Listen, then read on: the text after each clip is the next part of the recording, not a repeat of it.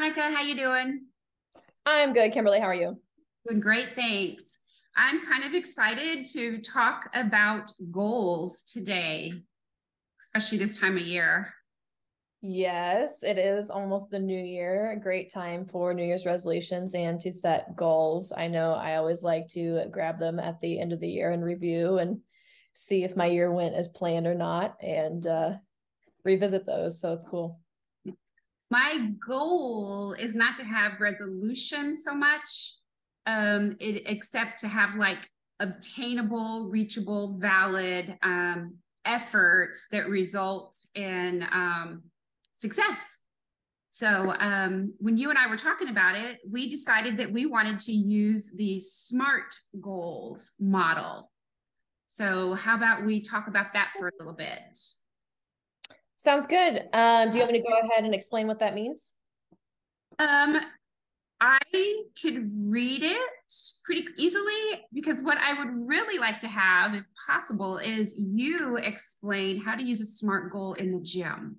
I think Okay, that's very relevant for our officers. So sure. if that's okay with you. We'll go ahead and do that. Okay. So how to write SMART goals. And what is a SMART goal? A SMART goal, that's SMART.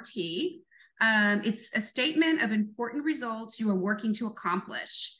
And you design it, you write it, you flesh it out in a way that's clear and you know what to expect of yourself so you don't waste energy and you don't waste time on things that aren't going to help you reach your results.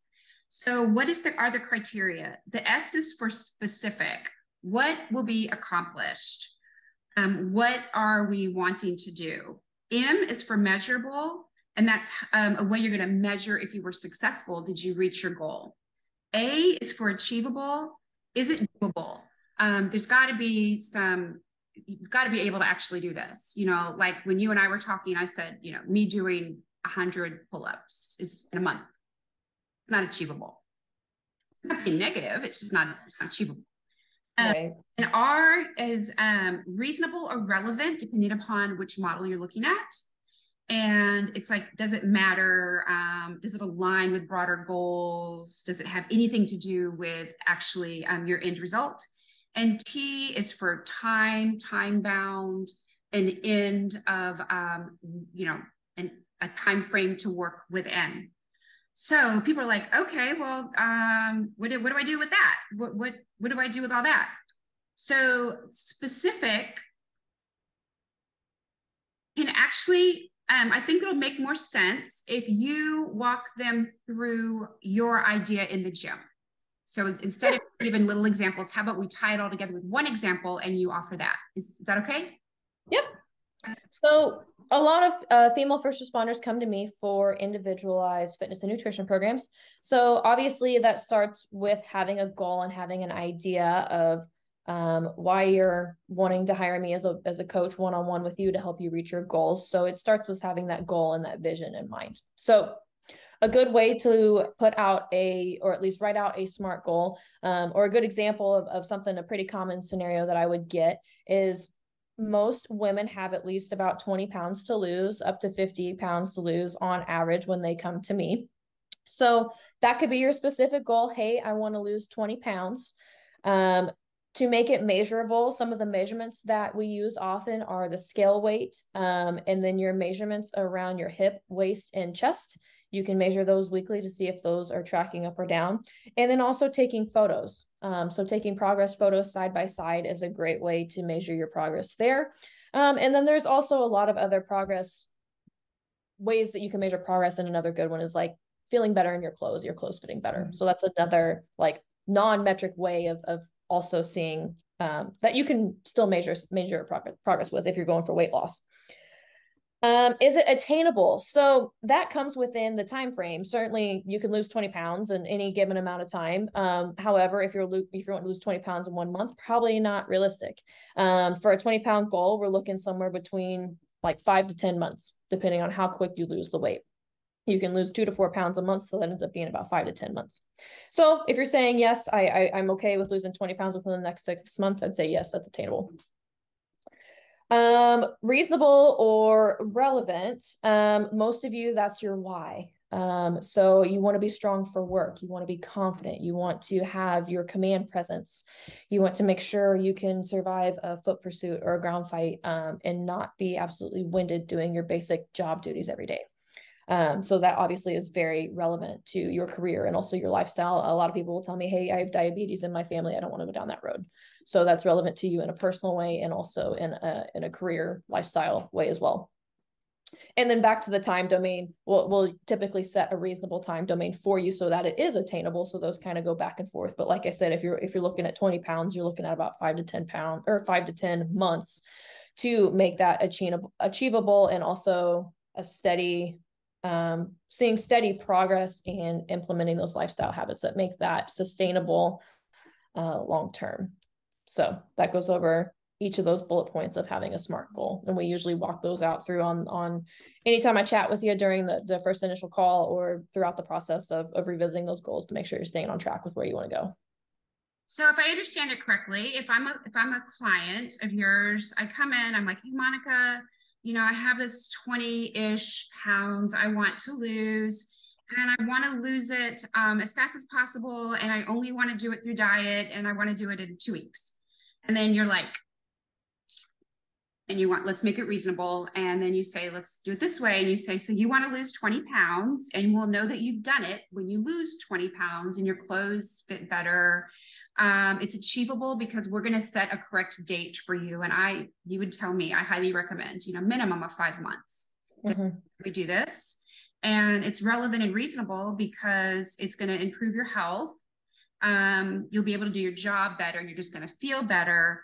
And then again, let's set a goal for you for 5 months. And so then I'm like, oh, I can do this because I know what I'm going to do and I know how I'm going to do it. And I have a time frame on it, and I'll know when I'm successful. Did I explain that in a way that would work in the gym? Yeah, that's correct. And that also, I mean, you can set more than one goal for a big picture goal, if that makes sense, which I like doing is taking the big picture long-term goal and then breaking it down into smaller goals along the way. So usually what I'll do is I'll set weekly goals for my clients to focus on, whether it's with nutrition or fitness, to help take those smaller steps to the bigger picture too. Okay. So staying on the same topic, if I'm going to lose 20 pounds in 5 months, I don't just kind of willy-nilly go through those 5 months and just hope at the end of it that I've lost the 20 pounds. Right. Would have made some dietary suggestions, and we'll know if I stick to them. And then you would have made some recommendations in the gym and the workouts and stuff. And we're going to have, I want check-ins, this might not be the right word, but we'll be measuring accomplishment. I don't want to use the word success necessarily, because that sometimes sounds like failure if it's not met, but looking for those, like you said, intermittent goals, those smaller goals in the process. Yeah, it's like a good visual is like climbing a staircase. It's one step at a time. You're not trying to jump up the whole staircase. You're taking each little step. And so each week there's a weekly goal. So you're taking that next step. And if you meet that goal, then great, we go to the next step. But if you don't meet that goal, then we'll stay on that step until we accomplish what we need to achieve, and then we'll take the next step. I think that illustrates better what you were trying to say there. Yeah. And then you and I were talking earlier about, when it comes to things in the gym, even if you don't check off that end goal, you oftentimes get so many other wins, so many other achievements in the process. Like, let's say that me, the same person, I didn't lose that 20 pounds, but I can run faster, farther, I'm stronger. I no longer have that low back pain. I'm sleeping better. I no longer have the sugar cravings and stuff. So there's a lot of other wins in that. Yeah. Okay. Perfect. Yep, definitely. So we were also discussing about how this can work professionally for our officers. And we were talking about promoting. And I know that different agencies promote individuals differently. So when I'm explaining this, if it doesn't make exact sense, just try to personalize it for the agency of the listener. So remember, SMART is specific, measurable, achievable, relevant, and time-bound, or a time frame. And if we're going to use the example of promoting to sergeant at the next opportunity, depending upon the department, that's going to be the time frame of it. So working for Dallas, we only had promotion exams every so often. I mean, you might go years without it. So to say, I'm going to promote to sergeant in the next 3 months, well, that's not going to happen, because if the test isn't given, you don't get to pick the time frame. So, for an agency that does written exams and assessments and stuff, the individual can say, I want to promote to sergeant on the next opportunity or the next promotional exam. And how's that measurable? Well, because you get promoted. It happens, you get promoted. Is it achievable? So this comes down to the individual. Is it achievable? Well, are you willing to study and pass the written test? Are you willing to go to extra training if you're not that strong at test taking? Do you keep your discipline record clean? Have you met all the other criteria? Like maybe you have to be a trainer, or maybe you had to work outside of patrol, whatever it is in your agency. Is it achievable? For most people, yes, it's probably achievable if they're willing to do the work. And then relevant or reasonable. Yes, if it's achievable and you're willing to do the work, it does become reasonable and relevant. And then time bound, that then comes in again, like we said, you can't promote if the test isn't offered. If you work for an agency that does not let you promote to sergeant until after you've been there 5 years, you can't promote to sergeant at 3 years. So the time on this one might not be as up to the officer as some other goals. But you will know that you have followed the outline if you've promoted on the next promotional opportunity. So I know that's kind of a simple example, but why not use a simple example and let our listeners personalize it for themselves? Have you had any experience with SMART goals? I have, and if you don't mind, I'd like to offer a different perspective on that last example. Absolutely. And this is just coming from the last note of breaking it down into smaller goals. Like looking at it from a newer officer perspective, like maybe you come on, like you get out of FTO and you know that one of your main goals is to promote. So maybe you look at that time frame as like a 5 to 10 year time frame. Mm-hmm. And then it's still specific. You still want to promote to sergeant, but maybe your measurements become different and those become your small steps on how to get there. As far as getting in the training, maybe becoming an FTO is a good way, a good thing to put on your resume. Good experience, also your experience on the job, any other specialty units that might help to your credibility or your resume when you come to your interview board or your testing or anything like that. And then knowing for us, it was always knowing your city ordinances, your state statutes, and also your policy. That was all on that test. So obviously a lot of that comes with time, but it does take time to study that too. So maybe making small goals to, I don't know, read one policy a week or go over one title, one chapter of your state statute code per week, things like that, where you can break it down. And those are measurable too, because you can check those off. Yes, I did it, or no, I didn't. And then maybe you can also break those down in like the first 3 months, I'm going to do this. I'm going to read policy. The next 3 months, I'm going to read state statute. I mean, you can customize it to yourself. So then that makes it more attainable or achievable, that when the test comes around, or when the next opportunity comes around, you get to promote the first go around instead of waiting because you didn't pass a test or you didn't do well on the interview board. It gives you more time to do research on those things too, so that you're more successful when that comes around. So you're planning ahead. I love that. I love that. Absolutely. Absolutely. I love that, because, everything that many people like to complain about all the stupid stuff they ask you on the written tests and all that stuff like that. But there are agencies, there are professionals that have decided that you need this knowledge to be at that rank. And, like I never needed to know the distance of the ground between the bottom of a bumper on a commercial truck, right? I didn't need to know that. Didn't need to know it. But it's what we were tested on at one of our, for the senior corporal rank here in Dallas and stuff like that. But I wanted to promote, and so I learned it.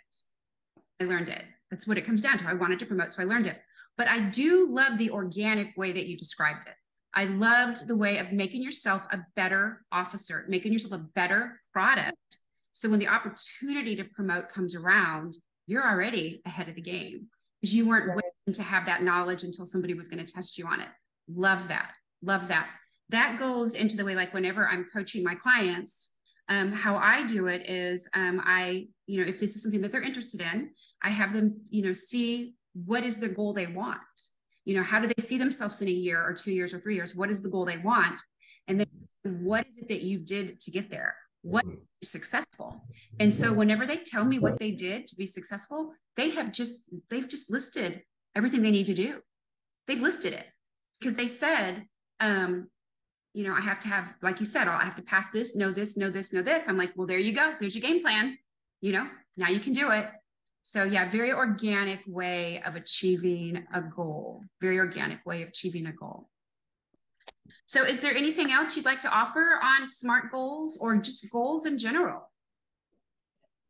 Just from me and how I've been my entire life. I grew up as an athlete, so I always had to set a goal of some sort with each season that came up. So I think it's good to sit down every 6 months or so, at least once a year at a minimum, to write out maybe 5 goals at most that you want to improve in your life. And it can be career, it can be personal, it can be financial, it can be relationships, religion, like anything. Just a couple of those topics to maybe think about in your life. But any of those, I think it's good to sit down and to write out and to have a plan, because then every 6 months or every year you can look back at it and it's the same thing. You evaluate where it was at. If it didn't happen, why not? What you can change to make that happen if it's still a relevant goal to you. I don't know. I've had goals before where I'm like, hey, I want to compete in an Olympic lifting meet. And then it's one of those things that's like not real urgent. So you get the year comes around, you're like, maybe next year, but we'll leave that on there for good faith. Stuff like that. So I think it's always good to have a goal. And I've encouraged people before, even to like on a Sunday, to just set your intentions for the week, set 3 weekly goals of what you want to get done within that week, because obviously you can't reach the end goal without focusing on the daily habits that are going to help you get to that end goal. So you have to have that big picture view, but then eventually it starts very small on a molecular level of how do I get there? What habits do I need to change, or what things do I need to do every day to make sure that I'm working towards that goal? Absolutely. Absolutely. And writing things down, we know, and I say we by the experts and this type of stuff that I like to study and learn from, that putting things in writing almost doubles the opportunity, probability of it happening, of it actually occurring. I've started doing something the last couple months. It's 2 minutes of gratitude in the morning, 2 minutes of gratitude at night, and it's written. And one of the questions on there is, what are 3 things that you are going to do tomorrow? So one of the last things I think about at night are, what are the 3 main things that I'm going to do the next day? And it's like, it puts it in my brain, but it also, like, I don't worry about it. It's like, I'm going to do, I have a plan. I know what I'm going to do. And that helps a lot. And it really helps me, like you said, with the small goals and also with the bigger goals, because you're not going to reach the big goals if you don't have those little goals, if you don't have those small incremental things, those little tiny little habits that we change and massage and do. So, okay, why don't you tell everybody how they can get a hold of you, please?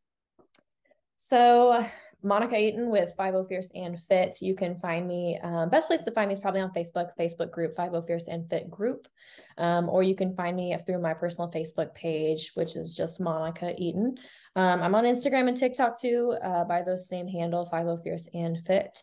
Also on a podcast, started a podcast and YouTube. So I'm branching out to everything. But if you search 50 Fierce and Fit, you can probably find it. There's not too many of those out there, I don't think.